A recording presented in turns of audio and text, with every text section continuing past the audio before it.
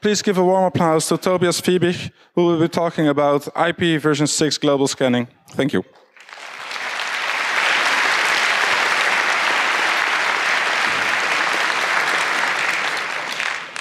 So, good evening, everybody.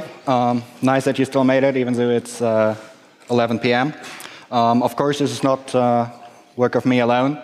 It is joint work with colleagues from UC Santa Barbara, Kevin Borgolte, Shuang Hao, Christoph Krügel, and Giovanni Wigner. First thing about me. I have a Bachelor of Science in Cognitive Science, and somewhat noticed that wetware is not really my life. So I actually went on to get a Master's in System Network Engineering, and since I got that, I'm more or less desperately trying to get a PhD from Professor Feldman and Professor Seifert at TU Berlin. My research interests can be summarized as basically what nobody else does, but not because my stuff is ingenious, but because most people say, well, that's stupid, that won't work anyway. And I think we all know this as misconfiguration. So you all know these nice people that are running database servers on the internet without authentication. I have heard of a big ISP that actually managed to run their provisioning system on the internet, which was not that good for connectivity for their customers.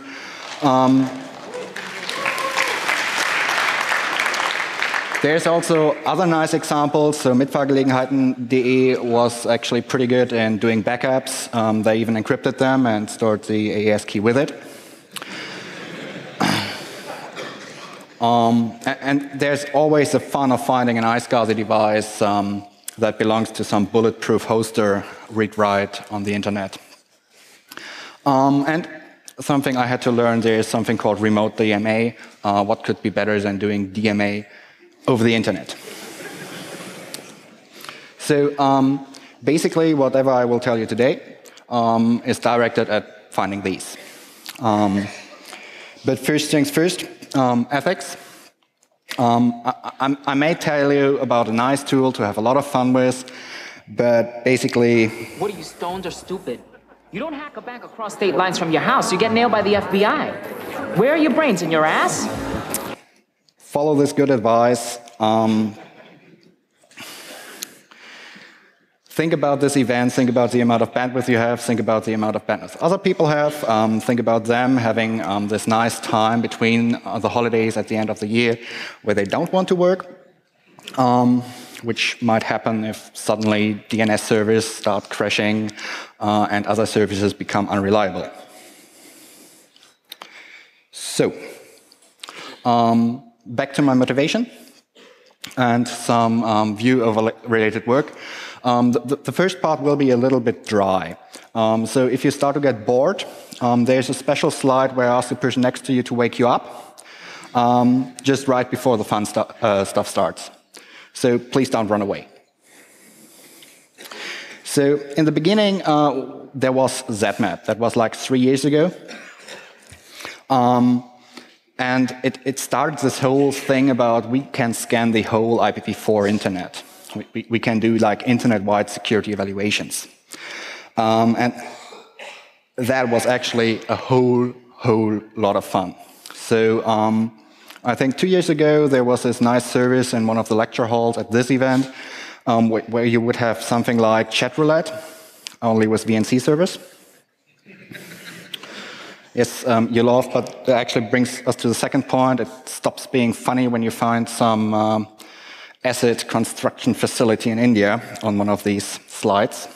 ZMAP was heavily used to scan for heartbleed and to do analysis on how heartbleed was mitigated.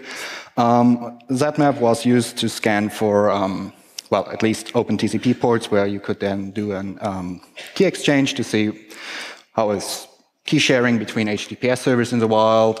There was research on amplification attack servers, well, basically the amplifiers for the amplification attacks. And this ability to exhaustively scan actually helps the security community a lot. But, as with all good things, or rather not so good things in this case, IPv4 is coming to an end. There's only so many addresses, 2 to the power of 32, in fact, theoretically. And there's a lot of work investigating how this is getting more and more exhausted, and by now getting an IPv4 address is actually pretty hard. So what happened is that people introduced IPv6, like 20 years ago, roundabout, I think even more. With IPv6, there comes a lot more addresses, like 2 to the power of 128, theoretically. And we can actually see that IPv6 is starting to get adapted. So the graph I have here is actually a bandwidth graph from this event. And we see that at peak points, we saw around 25% of outbound IPv6 traffic. This is a little bit skewed because as soon as you deploy IPv6 to your user network, you will suddenly see a lot of traffic to like 2 or 3 big players like Google with YouTube and Facebook. But it still demonstrates that IPv6 is a thing that's coming. However, if we start to use, for example, ZMAP on IPv6, we will suddenly have to wait. I cannot really pronounce that number, but it's really, really huge. And I don't really intend on living that long. So let's come to related work. So looking at IPv4 addresses was an interesting tool. It was not only used in the security community, but especially there, and it helped a lot there. So people want to have the same thing for IPv6. Current work is relatively focused on starting or trying to observe IPv6 address usage in the wild. Not doing active scans, but having some vantage point where they sit, where they can read something which provides them information about used IPv6 addresses. So Foromsky, Plonka, and Berger, they are using the access logs of a large CDN. Of course, as good scientists, they don't disclose which CDN this is, but one of them has an Akamai mailing address. Xyx et al., who are mostly the vantage point freest of them all, they are using various DNS data sources, but not the same as I will present in this talk. And then there's Grasse et al. They do have, for some reason, access to a large European IXP and can look on flow data there, and thereby can get information about utilized IPv6 addresses in the wild. So let's quickly go over these. So Foromsky, Plonka, and Berger actually provided nice work where they used their data sources to train a tool which could then predict another active, that means replying to ICMP, IPv6 address based on the data sets they had observed previously. They are mostly using the CDN data. They have a small, really, really tiny portion of data that was gathered as the data I will present on, and they utilize traceroute data. This has certain drawbacks. For example, the CDN logs, of course, do not really represent a lot of, well, servers, especially not servers in the wide internet out there. Traceroute data is, by nature, really biased towards networking devices because, well, it's traceroute data. The work by Grasse et al. In principle is somewhat similar. So they also try to predict active IPv6 addresses based on the data sets they have. So then we have Sys et al. Sys et al. Are actually doing various minings on DNS datasets. So they have recursor datasets. So they actually get logs from DNS recursors. But they are also doing something really fun where they would actually do a PTR lookup for every address in the IPv4 space. And then do a quad A lookup to get the IPv6 address for that FQDN. And their work is actually one of the big motivations for what I'll be presenting today, because they figured out that IPv6 security is not really doing that well. In other words, it's doing terribly. But, well. So in summary, I looked in my basement, I didn't find a CDN. I looked it off further and I didn't find an IXP. And when I asked my ISP if they wanted to let me read their recursive access logs, they also said something including no. Well, but on the other hand, so if I was a politician, I would now be like, but we have this IoT, this Internet of Things, we really need this scanning to protect all the people. So, well, we came up with methodology. By the way, this is the point where you want to wake up people next to you that didn't really care about related work. So, first things first. So, there's another person I'd like to credit. It's Peter van Dijk. I'm not really sure if I can do the IJ thing correctly because I'm not Dutch, but I hope well, I tried. Anyway, I met him at last IETF in Berlin, and as I heard he's Dutch, I believed him when he started to talk about DNS. And he said, if I want to get a lot of IPv6 addresses that are assigned to servers, not clients, I should actually look at, well, IPv6 reverse DNS. He said he had some interesting preview result thingies, and I should start to dig into that. So, well, as I said, Dutch people know about DNS. Like most of the DNS servers we're currently using come from the Netherlands. Let's try it. So, let's start with a short recap. So, IPv6 address, as I said, 128 bits, and you can represent it in 32 so-called nibbles. Those are the little things representing hexadecimal characters we see here. And reverse DNS is a way to get for an IP address you have an FQD and a fully qualified domain name. You do this by doing some transformation to the IPv6 address. So you first reverse it, and then you put basically points between each of the nibbles for different levels in the PTR tree. And as top-level domain and second-level domain, you have ip6.arper. And under that tree, you then find a record. And that record you can do a PTR request to, and then you get a FQDN from the DNS server. So the next thing that is somewhat important at this point is how DNS works. So RFC 1034, I hope I get this right. I see somebody in the audience that will probably beat me up if I don't.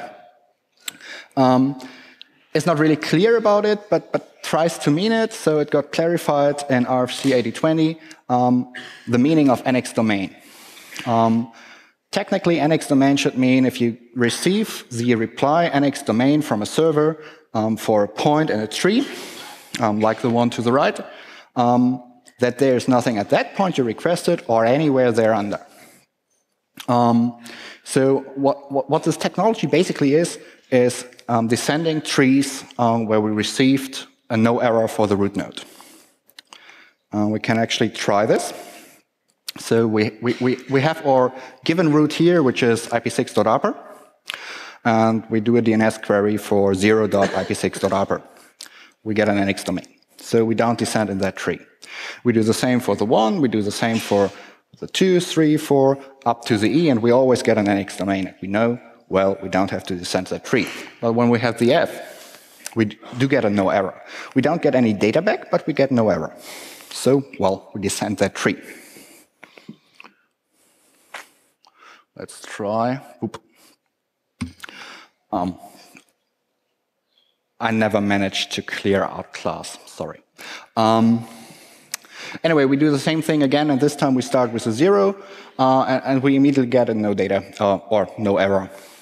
So we can descend that tree already.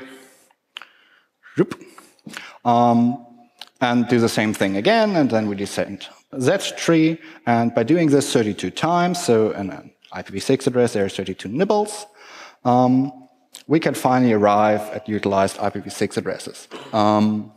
And you see, if we start with a 0, this is basically a depth-first search in this huge DNS tree that is spanned out by the reverse DNS name system.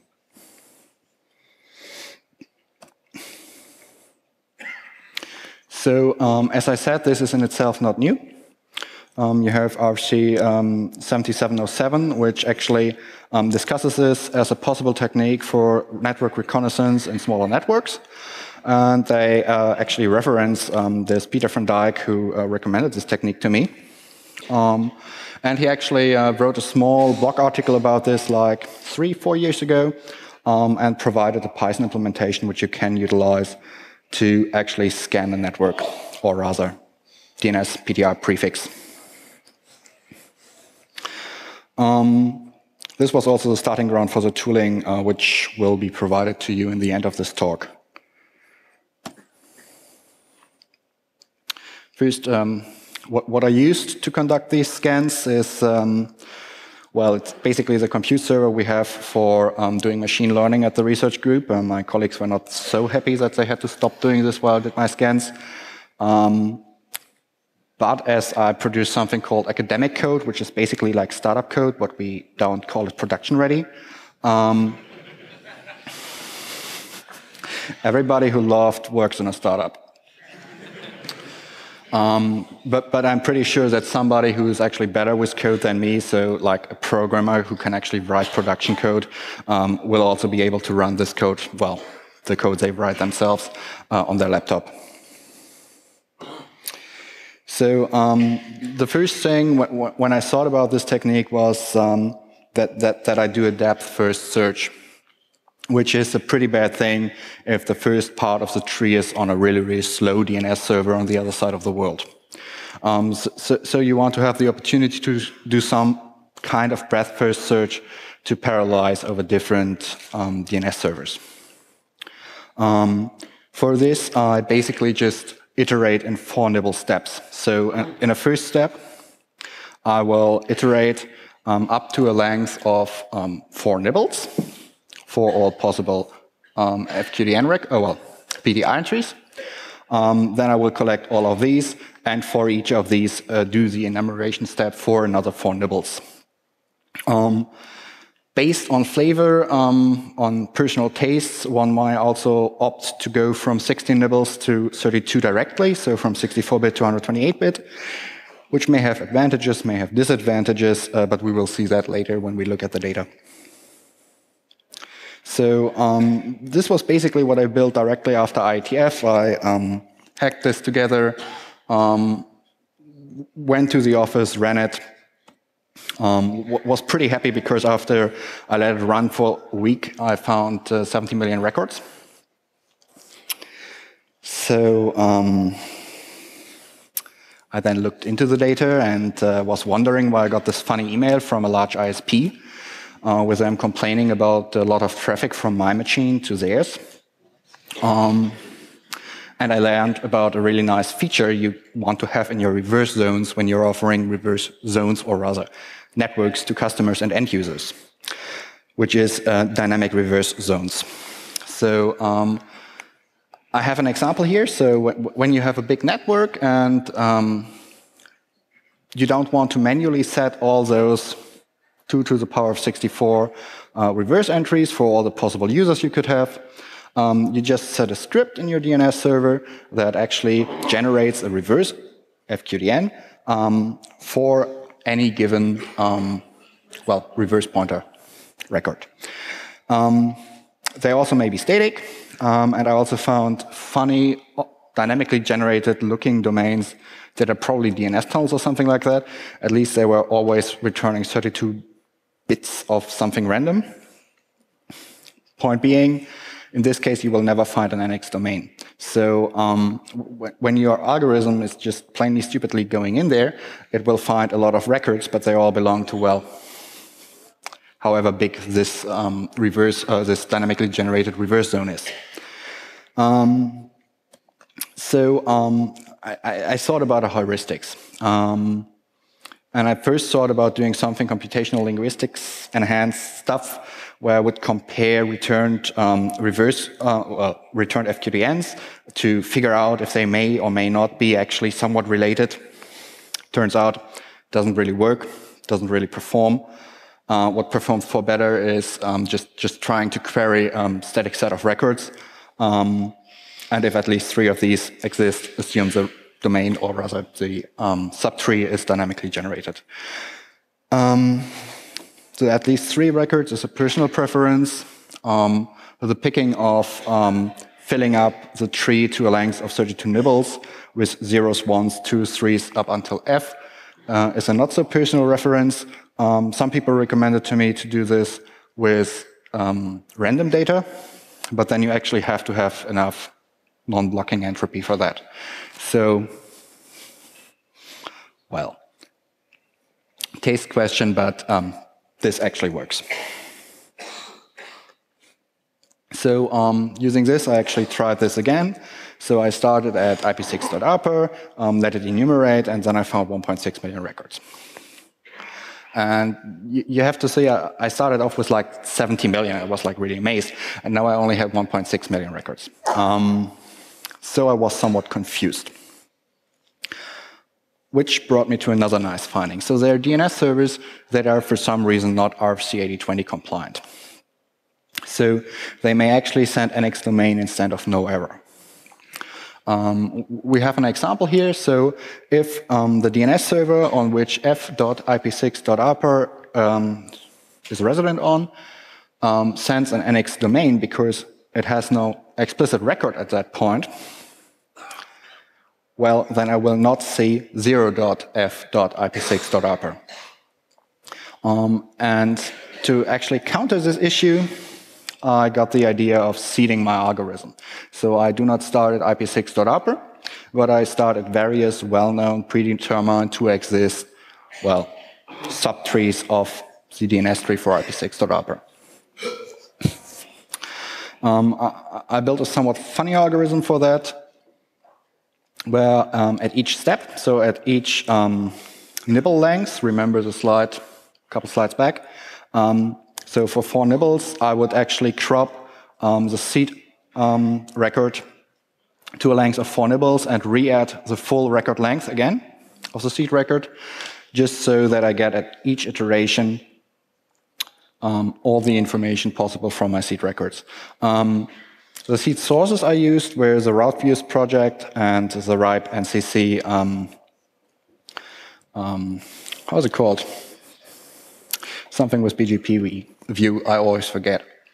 Anyway, these are publicly available and actually are documented in the scripts that will be published with this talk.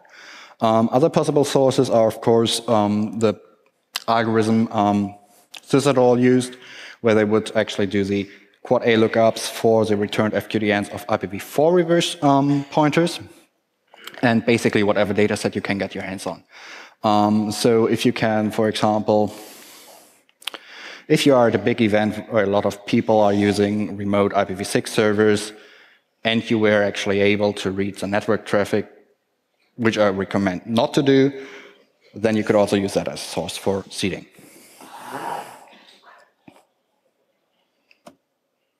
So with the seed set, I actually ran the programs again. This time it took nearly 3 days, running in parallel with 80 threads, and I found 5.3 million records, which is sounding really small, but due to the, well, state of IPv6, deployment practices in IPv6, this is still pretty decent. So it doesn't show a full picture, but it shows a large subset. But I was not really satisfied with the speed of this, so I tried to parallelize more, because I realized that my server was, well, not really that busy. I tried to run it with 400 threads. It ran faster, found less. And the lesson I had to learn was that basically the one IP address I used for resolving ran out of sockets. So if you want to heavily parallelize this, do it on multiple machines with more addresses to actually use for outbound DNS queries. Other thing that falls into this is if you are running this yourself, have a local resolver. Because latency to your local resolver, for example, in this network, the resolver offered by network operations will extremely increase the length of these scans, and it possibly will overload them. So don't run it against your speed port. So this is basically the starter for the case studies. First look into this. You see basically plotted here the amount of queries I needed for records in /64s. And we basically see a nice distribution between extremely structured zones, so zones that have ::1, ::2, extremely structured, and those that have nearly random addresses or possibly EOI 64 addresses. To the left are basically those where I need more queries to find less records. And then here are the structured ones, which, due to the depth-first nature of the algorithm, will also be found first, that are then found with less queries. But I promised more fun parts. You can also utilize this tool to look at something specific. So from the huge data set you collect, you can single out specific networks.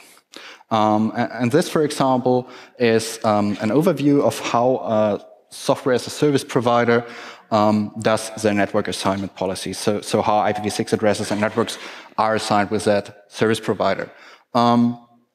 Figuring out which service provider this is left as an exercise to the reader. And I was told that this is too academic and just boring. So I looked at something else, which is a little bit more fun. So I personally do not really do a lot of stock trading, but if you look at IPv6 networks, people suddenly have a whole lot of addresses to use. So they will address everything. They will address loopback addresses with public addresses. They will address IPME with public addresses, everything. So if you look at such a network, in this case, starting here in September, with 65K of hosts roundabout, you suddenly see a huge jump of around 10K in just a matter of, well, 2 weeks. And like 2 months later, you can realize that this SaaS provider actually announces a record sales quarter. So this is one of the opportunities where you could use this tooling for, actually gathering information on company growth. But which is probably a lot more fun is looking at topologies. So for me, this was the most fun thing I could do with this, apart from security scans, where we all know what they will turn up. So first thing I did was looking at an IXP. By the way, I'd like to mention that this all is my personal opinion, and I'm not representing affiliations and so forth. Click.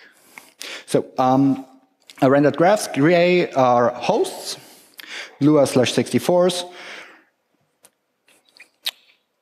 red are /48s, and green are /32s. And if you zoom out a little, you can also see black ones. Black ones are hosts that are for some reason connected to 2 /64s or more. So after importing this, this actually looks more like a Borg cube than anything fun. However, as it's a basically directed graph, one can sort this, make it float apart a little so you can actually recognize parts of the structure. You can add funny labels to it. And then you can look at what you can see. So this is a network of a huge IXP. This is, for example, their POP in Hamburg. And basically their peering network. Of course, they also have a dependence in Frankfurt. And nice thing you can actually see is, so our black friend over there, there you can actually see the networks the customers are having behind the router behind the peering net in Frankfurt. They also have this famous black holing infrastructure, which you can see, being connected to their provisioning and some internal routing or interconnect infrastructure.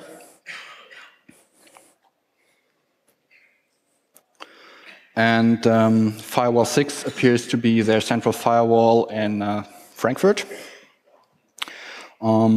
with a whole lot of hosts connected to it, for example, an Elasticsearch system for customer accounting and processing flow data.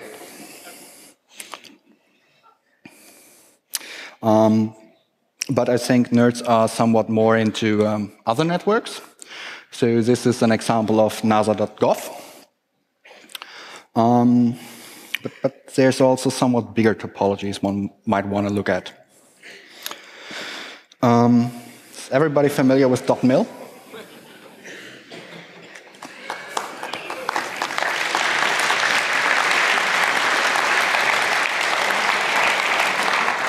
So, little side note, I'm also doing the monitoring for network operations, and we will now look into it. At the moment, the only network. I have the feeling that I know the topology of better than the network at this conference.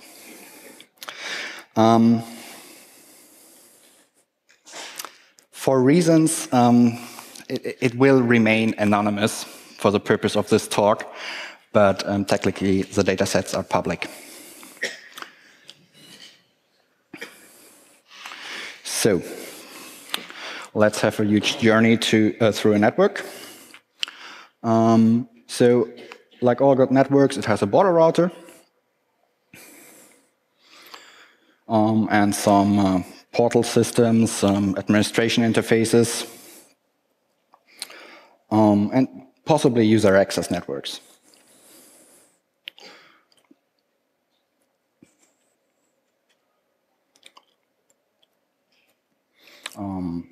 They also run like network infrastructure, for example, hosts called Big Brother, which is actually an ancient monitoring system. I want to give them that, which they actually had to have a lot of servers for, but they are currently apparently migrating to Prometheus, which is a somewhat newer monitoring system.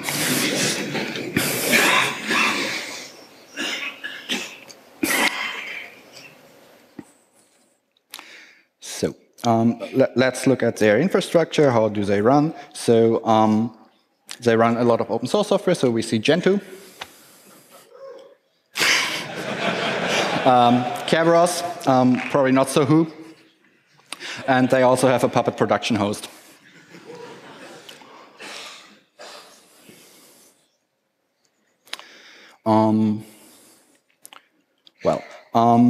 They also have an Admiral Akbar, which made me think.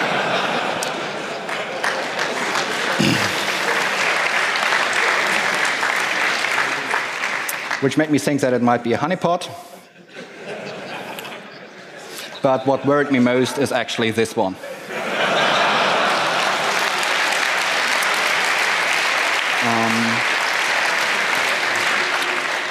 On a little more serious note, what this also teaches us that these networks are run by nerds.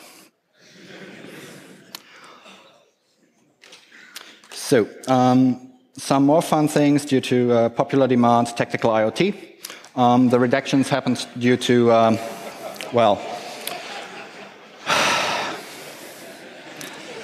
for some reasons, it is not opportune to expose the IP fridges and military installations when you have collaborators from the United States. Another nice thing we actually found in our data set is TCP 666, the number of the backplane. 666 in this case is a placeholder. Because for reasons I actually talked to the CSIRT of that company before this talk, and they were like, nice, yeah, we kind of know about this. And I was like, cool, nice, so I can talk about it? And they were like, yeah, well, with us.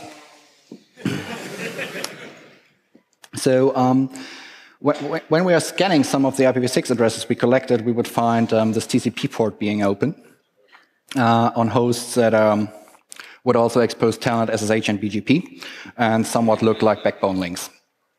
Funnily enough, the TCP port, which should be on the slides, was more related to a technology you usually don't find on a backbone router. After some communication with a couple of friends, we figured out that technically this port should be bound to localhost on the systems, as it is used for some backplane services. Funny side note, the vendor didn't even know how the customers managed to get this exposed. So then we have DHCP v6. We all know the issues of well, devices that suddenly get IPv6 addresses and become then reachable. My most favorites were printers. And something you see a lot is that these devices that are then exposed and that are really vulnerable actually do have a forward pointer for the FQDN that is returned for the v6 address that points to an RFC 1918, so a private network address. Other things you find is IPME, so out-of-bound management in various forms, what you basically use when everything burns down.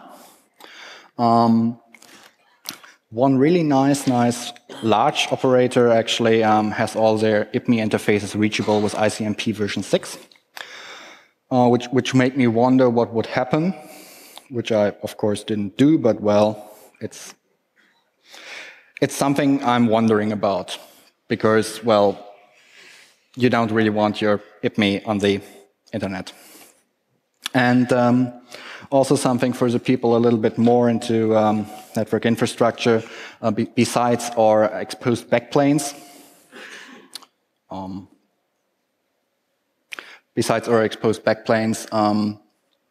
You will also find a lot of RIP out there, a lot of BGP, and Telnet SSH of internet infrastructure and internet backbone services.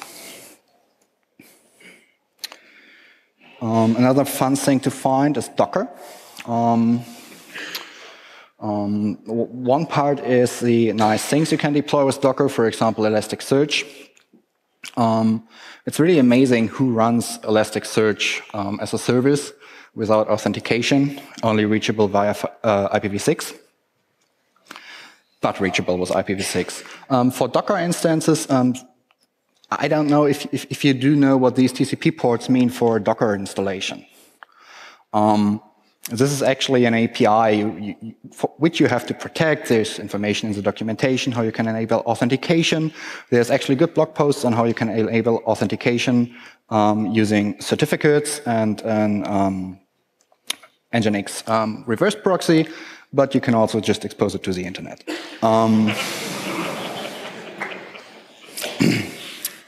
Well, so this is just a set of the opportunities you can have, which you shouldn't have. Besides actually doing the right thing and doing firewalling for your IPv6 network, you could also do something, well, security by obscurity.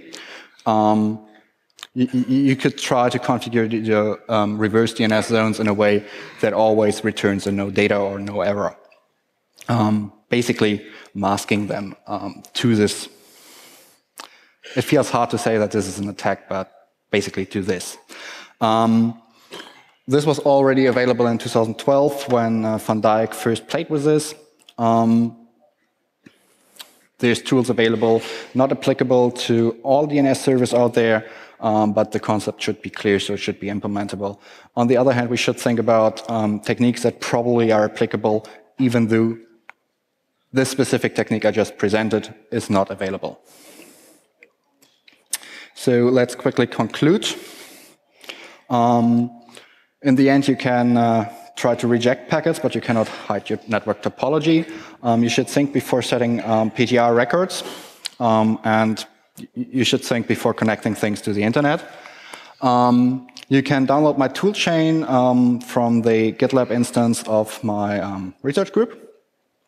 And there's an academic publication coming up in March 2017, which is also dealing with this technique on a more measurement-related point of view. Thank you, and I'll be happy to answer any questions that there are.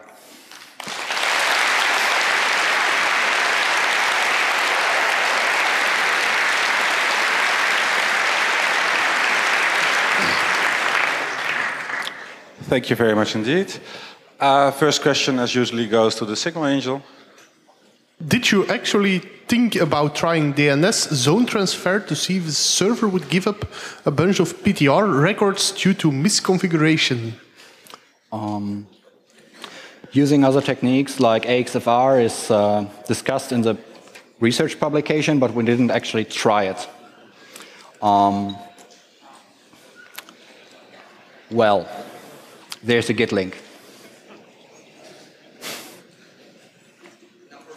Okay. Next question goes to microphone number 5. Yeah, you got me lost. Oh, sorry. You got me lost a little bit here when you said that, and maybe correct me if I'm wrong, you should run your own local DNS resolver to get faster, I don't know what. And I'm kind of wondering, did you use some kind of asynchronous I/O in order like to parallel your resolutions instead of using a local resolver? Or maybe I misunderstood what this was solving. Okay, so running a local resolver on the machine you're doing the measurements on is basically solving the issue of overloading the local resolver of your research institution, having your system administrator standing in your office, being really, really angry. You know, all these things that happen when they suddenly have to deal with a DNS recursor that is doing mostly the queries you're doing and not those of other people in the room or research institute. I see, so it's not improving the speed. It actually helps a little with speed because either you do the resolving yourself or you put it somewhere else and you basically have to wait for the answers. So if you have a little bit of latency towards your recursor, the whole process will pile up, take longer. If it's on your local machine, you basically reduce one small part of latency.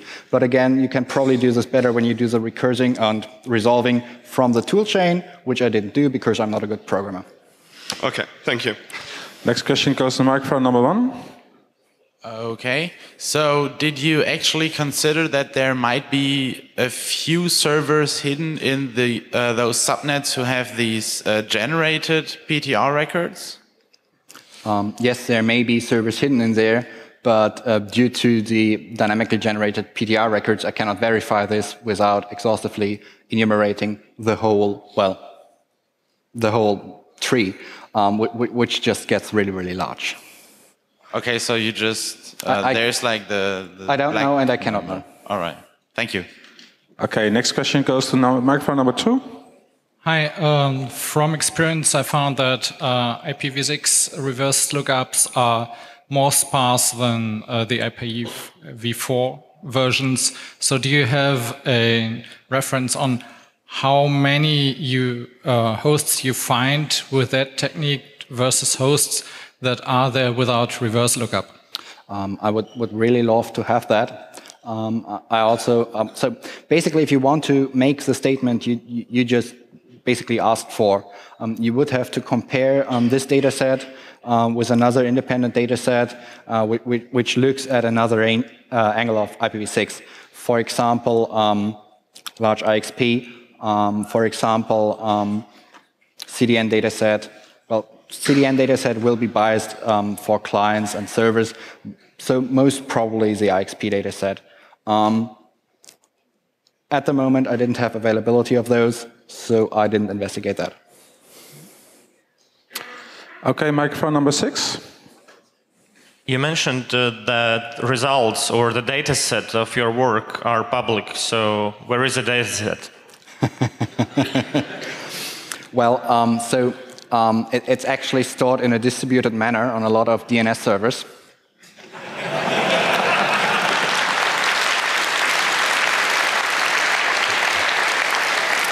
And as you know it from all cool platforms, there's a dedicated download client you have to utilize.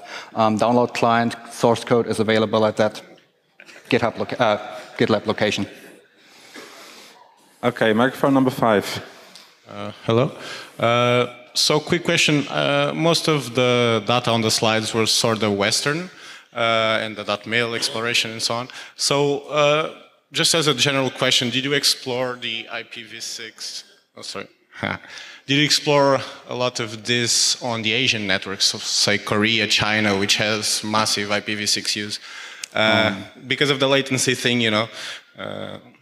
Actually, I didn't really focus on a specific per continent analysis.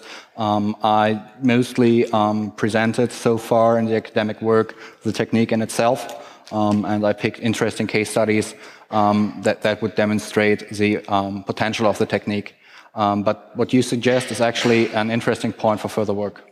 I would, for anyone interested in that, I would recommend Hong Kong as to the starting point to do the scans. Cheers. Okay, any more questions? Okay, thank you very much. So